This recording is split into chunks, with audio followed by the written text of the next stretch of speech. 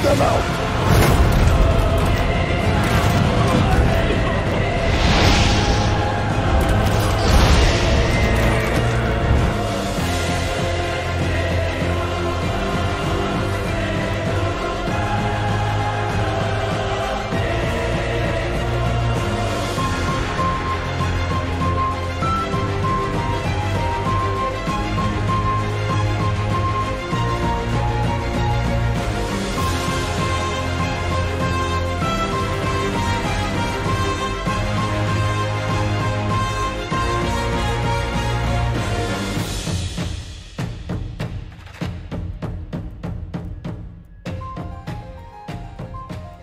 Welcome again to another episode, ladies and gentlemen. So this is a quick review on things you have probably missed if you have been living under a rock for the past few weeks.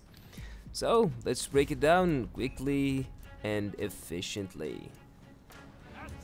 So first thing is first, the charge. Let's speak about the charge. So the charge will negate the effect of the heavy bullets, like those of the tercios, and normal crossbow arrows, like that of the Pavise. That will happen if you go to the top line in their veterancy tree with their last node unlocked.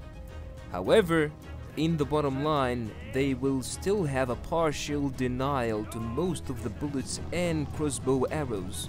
And yes, of course, as always, the Pavise bolts skill number 3 does affect and stop them either way.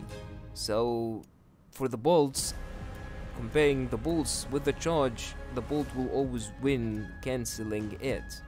And that was the first reason I did recommend going for the bottom line. Now let's jump to the skill number 2, which I love the most, the cover commander.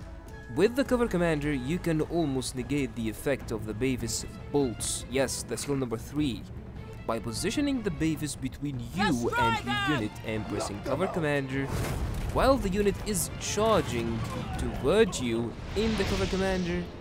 Even if they take a bolt and stop, they just need a small distance and they will start charging in again, joining the rest of the squad.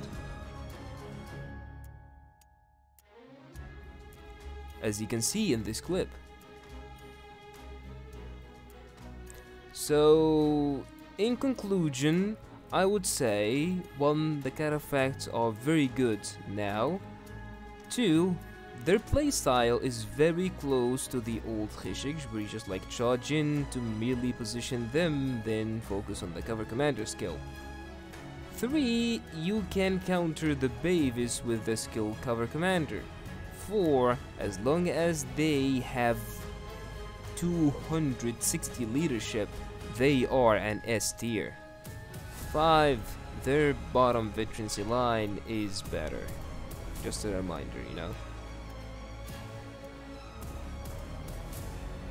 In the end, thank you for watching and I hope this was useful.